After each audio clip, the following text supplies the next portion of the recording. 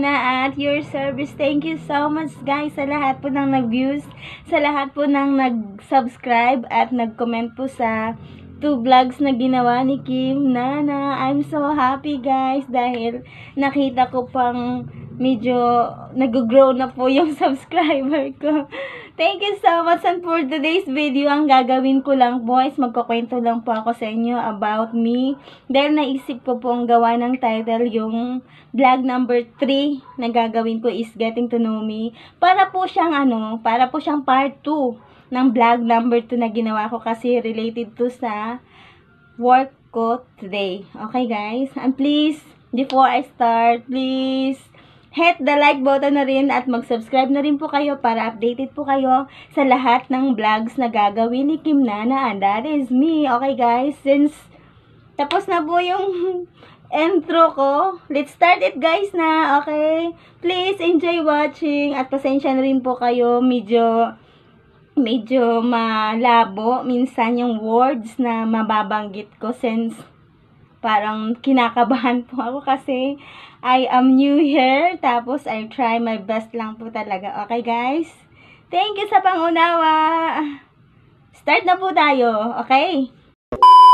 Miss Jenny Salubre, aka Kim Nana po. Yung po ang naisip kong codename para sa YouTube channel ko pong to. Then, ang isi-share ko po sa iyo yung work experience ko po since nag-start po ako 2005 until now, 2020. Isa lang po ang naging work ko since pumunta pa ako sa Manila. Galing pa ako ng province Mindanao. Then, hindi ako nagpalipat-lipat kasi isa lang po ang ibig sabihin nun, nagustuhan ko po ang work ko. My work today is cashier sa fruit stand. Nag-start nga po ako gaya ng sinabi ko kanina, 2005 until now, 2020. Napakahaba na po ng years na ginugol ko since 15 years ata or 16 years and counting na yata yun ang pagkakaalam ko. Tapos, bakit? Bakit nyo tinatanong o bakit nyo naisip na hindi ako nagpalipat-lipat? Pwede naman ako mag-work sa iba. Ibig sabihin po, love ko pa talaga ang work ko. Gusto ko po siya. Tapos, nakatulong siya sa akin. Siyempre, pag may trabaho naman tayo, nakakatulong siya sa atin. Okay guys, napakadali ng work ko. Cashier lang po ako. Nagsisales lady, tapos nagdi-display lahat. All around kasi nasa isang boat lang kayo. Isang boat, tapos kanya-kanya kayong gawa. Okay guys. Since ang experience ko sa pagiging sales lady o cashier, number 1 tip po is presence of mind. Kasi open area kasi yon, maraming pumapasok na customer, wala man kaming guard or whatsoever. Basta open area siya, kailangan presence of mind ka kasi pagdating sa ganong estilo ng hanap buhay mo, nandun lahat yung mga tao na hindi mo alam, either budol, either salisigang, mga tinatawag nilang ganon. Na experience ko na yan guys. Minsan nga nakatanggap pa ako ng fake. Kasi lang medyo alert ako kasi yun po ang unang inaano sa amin ng amo namin before sasaba kami sa work.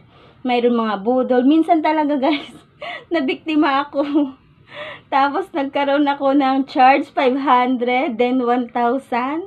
Sabi nila budol or salisi kasi bago pa lang ako. Tapos noon, sa haba ng panahon, sabi nila expert na ako. Kaya wag kang paluko-luko sa akin. Pag pumasok ka sa akin, tsakin mo, magbabayad ka ng maayos.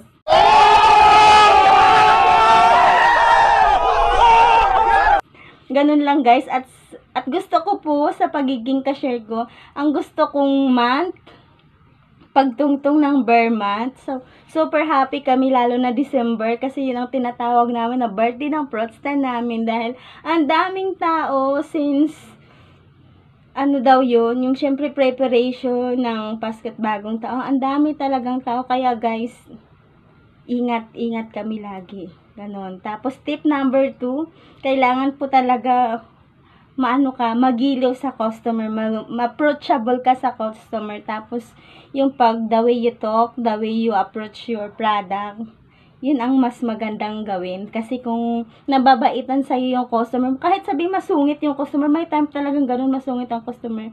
Kaya patient ka lang guys. Ganun po yung experience na sasabi ko. Minsan nga sinusungitan ka, wala ka pang ginagawa. Nagsusungit na. Pero not at all naman. Hindi lahat ng customer ganun. Mayroon din customer na medyo ang bait-bait lang talaga. Simpleng approach mo lang o bibili na siya ganun. Pagdating naman sa December guys, super busy kami, super hirap dahil kunting tulog lang kasi kailangan namin. Sorry guys nadidistract tayo. Sobrang init na guys. Wala akong ginamit na electric fan kasi madidistract yung voice ko. Tsaka cellphone lang kasi ang gamit ko.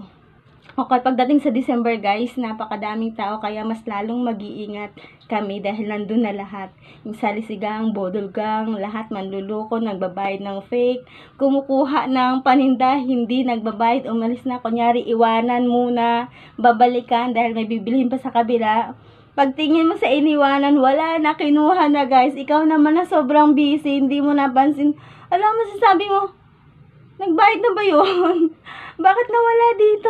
Wala, ano ba yan? Nawala na. Okay guys, ganun ang experience ko dati na naranasan ko yung dati. Sabi ko, nasa na? Wala na, kinuha na ng iba. Kunyari, ganun. O minsan naman, mag-o-order sa'yo, magbabayad, babalikan. Tapos maya-maya may susunod na customer. Sasabihin sa'yo, kukunin ko na yung hinabili ng kasama ko. Di parang ikaw naman, yung kampante ka, kailangan kasi wag ganun, wag hindi masyado sa lahat ng panahon kampante ka. Kailangan mausisa ka din, hindi yung pagkakuha ng isang customer, ibibigay mo din. Kaya after mga ilang minutes, babalik yung original na nag-order sa'yo. Kako nasaan na yung kinuha ko, yung in-order ko. Sabi mo, binigay ko, hindi ko kasama yun. Ganun po ang naranasan ko dati. Sana ho nakatulong sa inyo ang mga kinukwento ko to since marami po tayo mga sales lady sa iba't ibang departamento guys, di ba? Okay. Ngayon, the next is bakit kung hindi siguro ako naging cashier, kung hindi ako napunta dito sa Alabang, ano kaya ang naging work ko?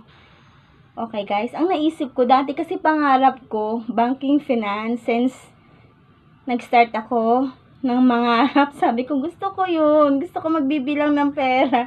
Sabi ko, ganun. Sabi ko, gusto ko mag-banking finance. Sorry talaga, ang init. Pwede ba ako magpaypay habang nagkukwento? Hindi ba kabastos yun?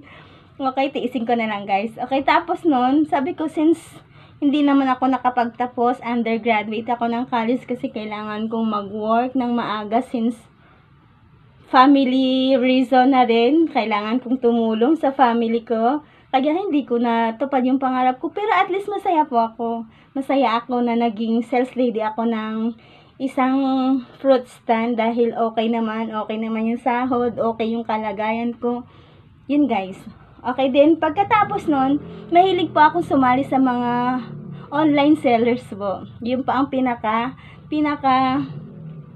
ang tawag dun. A few inches later. Part-time job. O yan, part-time job pala ang tawag doon.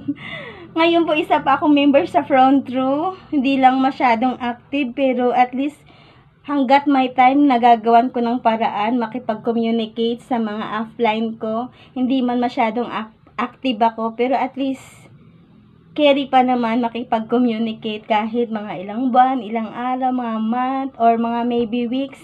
Kinakaya ko po guys. Okay. Salamat po at yun lang po ang kwento ni Kim Nana. At pasensya na po kayo sa boses ko at saka sa mga distraction ng mga pawis na to.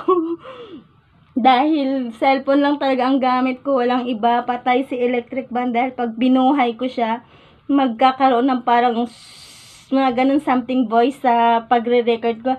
At pasensya na rin po kayo guys kung minsan nauutal ako o minsan yung English ko or words Tagalog ko parang tongue twister sa pakiramdam ko dahil Bisaya kasi ako eh.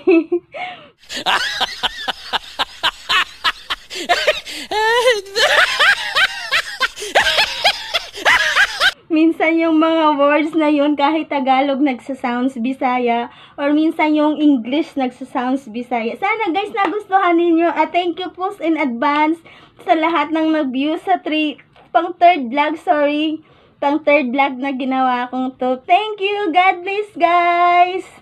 God bless. Bye!